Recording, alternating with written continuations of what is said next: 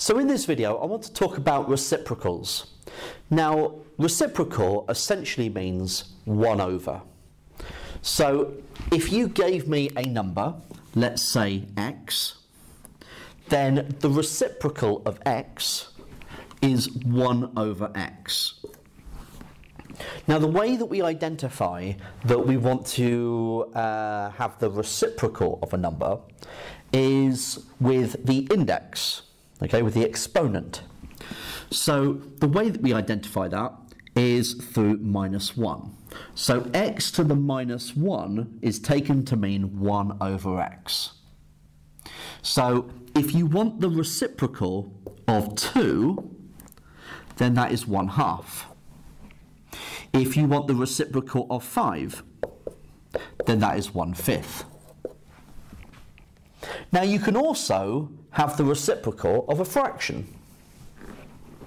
So you could have 1/5 to the -1 like that, and I would really need to put it in a bracket, because now the bracket here isn't being used for order of operations reasons. It's really to say, right, I want to make sure that I'm putting all of that to the -1. Okay, so it's really kind of like going, right, just making sure it's clear that that -1 exponent is affecting the whole thing that's inside the bracket. So what does this mean? Well, this would be 1 over 1/5.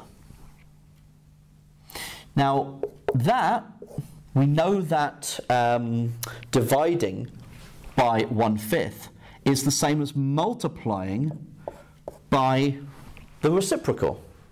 Okay? So that's where we have used the reciprocal language before.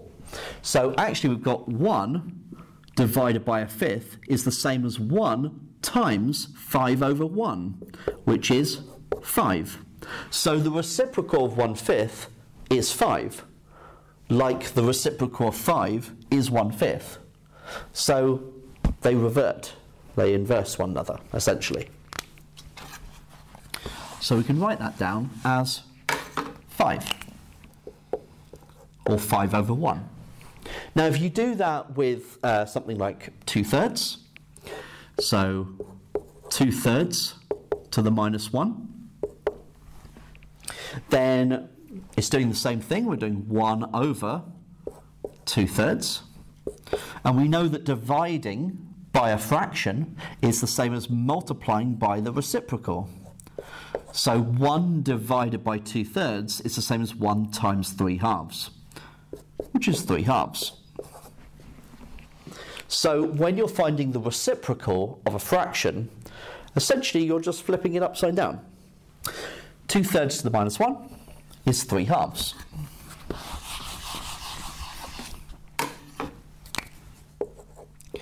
So if you just have any old fraction, so let's say 7/5, and you want to find the reciprocal of 7/5, easy, it's 5/7.